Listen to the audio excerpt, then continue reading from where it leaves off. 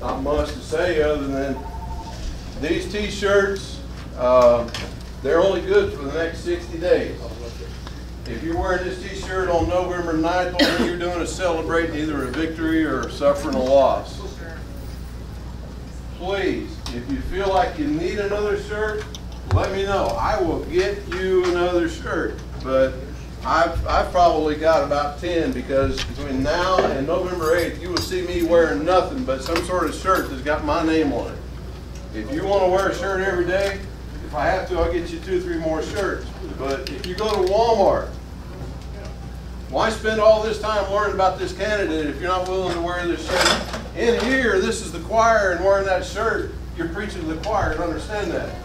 Today is the first day of this game, and you're suiting up.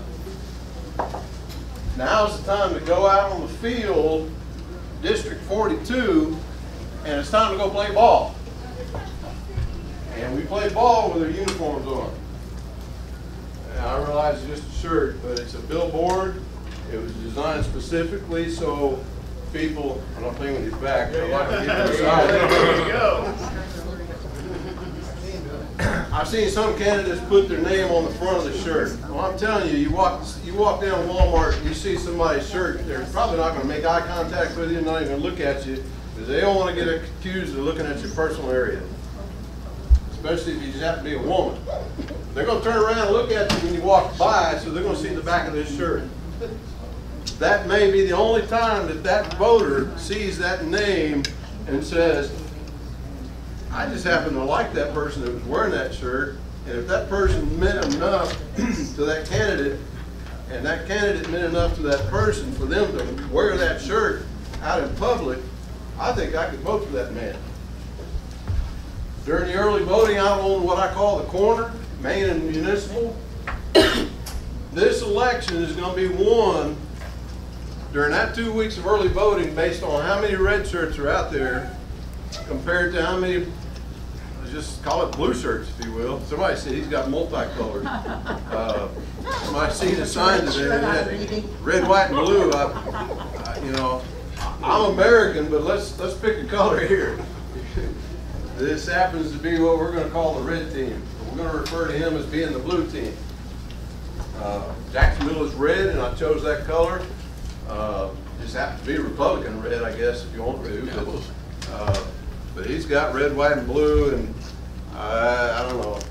I think there's other ways to play on your patriotism without having to confuse the voters to what color he's representing. But when somebody turns off of Main Street on the Municipal to go during that early voting, they're going to see a field of colors. And if they have not yet decided what candidate they're going to vote on, that day, when they pull in there, they will see signs and t-shirts. So that is the day to wear your t-shirt and show your colors.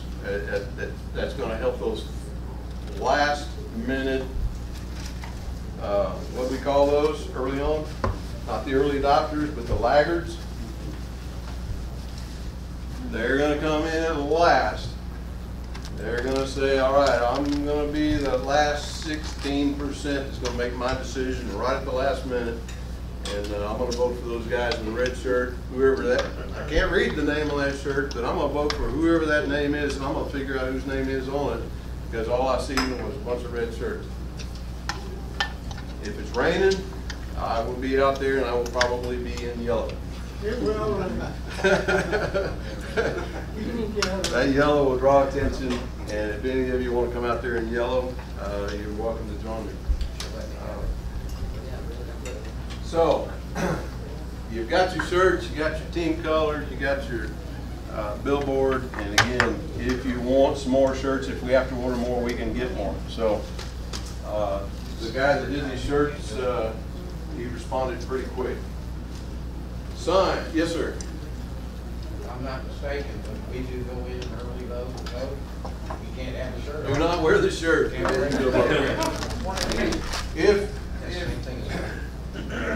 Yeah, we cannot campaign within 100 feet of the building. So the day that you plan on voting, bring you a coat. Walk in with your coat on. You got Don't your let mask. you know the fact. fact that you have a red T-shirt on underneath doesn't mean much. That's okay. You just cannot see any of the vote or the name or anything. Cover yourself up. Glad you mentioned that. 'Cause I was not going to mention that. Or they can just wear a red shirt. You can wear a red shirt. Nothing says you can't wear a red shirt. Just don't walk in there with any buttons or hand out anything. It's not the time to be handing out any business cards. So, Go home.